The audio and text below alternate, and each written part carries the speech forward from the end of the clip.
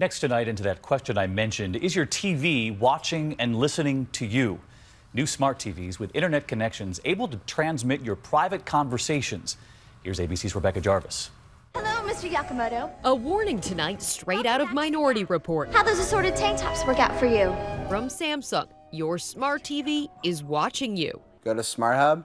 The latest technology that turns your voice into a remote so that you can scan YouTube, choose a movie, or change channels just by speaking can also hear your private conversations. YouTube. We gave Samsung's latest model a test. Once I press this button, everything I say into this device is getting recorded and could be shared with a third party.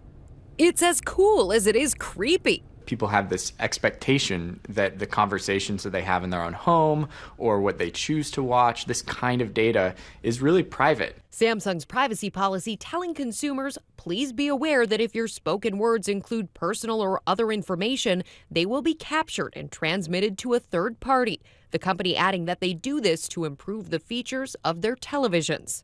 Another step deeper into a world where Big Brother really is watching and listening to you.